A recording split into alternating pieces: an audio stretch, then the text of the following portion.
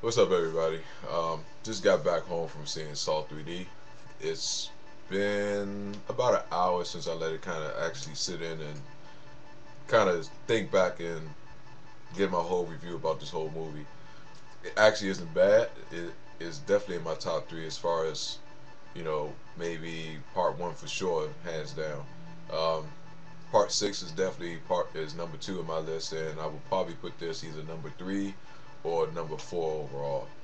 Um, the traps itself were okay, not bad, but okay.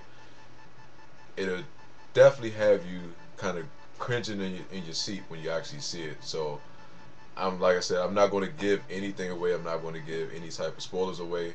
Um, I'm just going to keep it. I'm just going to leave it up to your imagination. So if you have any questions as far as the movie goes, I have no problem answering any questions. But as far as giving the ending away or any type of twists or turns that you think it may have, I'm not going to go ahead. I'm not going to tell you. You just have to see it for yourself.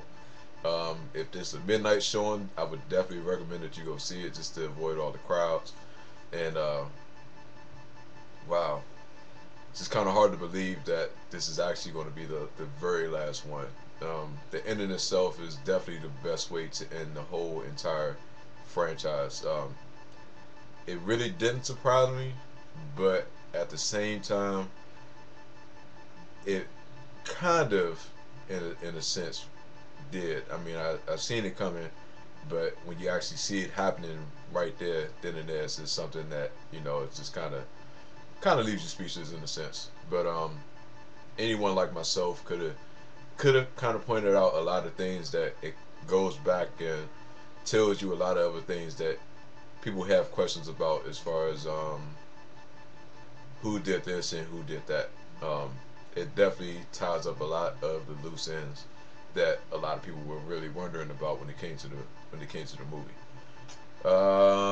See, the bad about it, I would definitely say would be the 3D. I mean, it still has its effects, but it's not really necessary. I mean, if you could catch it in 2D, definitely go catch it in 2D. But other than that, I mean, it's not really worth the 3D. It's just another way to get money, get more money out of people.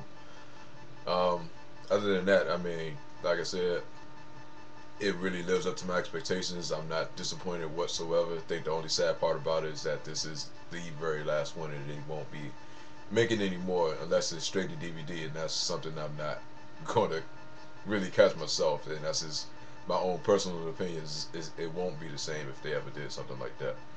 Um, Other than that, that's all I have. If you have any questions or any comments about the movie, if you've seen it already, please feel free to leave your comment or question below. Other than that, that's all I have. Catch you later, people.